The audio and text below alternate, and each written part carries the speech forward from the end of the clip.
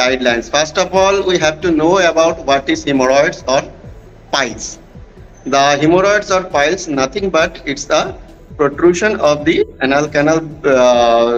That is the anal cushion theory. There is the cushions are the pillow, just like pillow, the cushion, anal cushions are, which helps us to protect the rectum or anal canal from the wear and tear of the defecation. So during the straining, that is the hard stool or diarrhea, that will cause the cushion to slip out through the anal canal, and due to the congestion due of the hemorrhoidal arterial flow, there is bleeding. So bleeding and the something coming out from the anal canal, that will cause piles.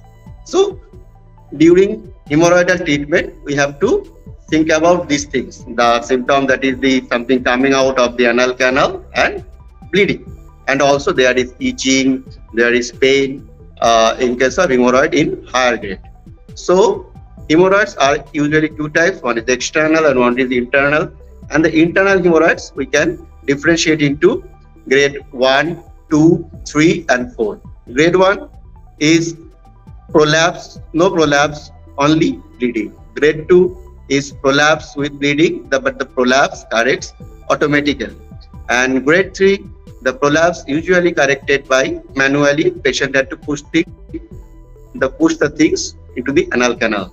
And grade 4, the prolapsed are usually thrombosed and it is not corrected manually also. So the treatment modalities are usually differentiated in these grades according to the grade. Yeah. And according to the grade, in the grade 1 of internal piles, usually the treatment is conservative. That is, only some lifestyle changes and medication. Lifestyle changes is very much important in piles treatment.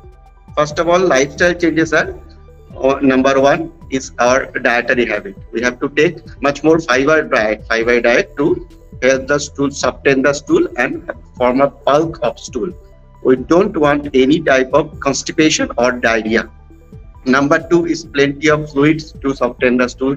Number 3, bowel habits. We should have a regular bowel habit. These are all very much needed. And the medications, one is topical medicines such as hydrocortisone topical medicines, steroid topical medicine, calcium bromide topical medicine, and some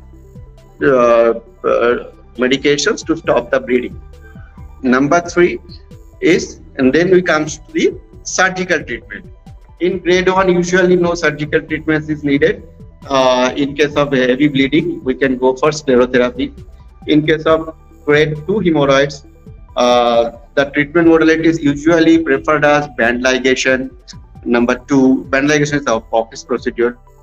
Number 2 is laser therapy also there, and hemorrhoidectomy, that is the open procedure, that is cut down of the prolapsed part.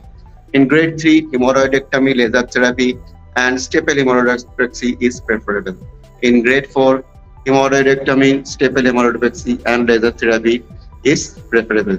So usually surgical therapy is needed from grade 2 and from mostly grade 3 and grade 4 hemorrhoids. The external hemorrhoids usually don't need any kind of treatment.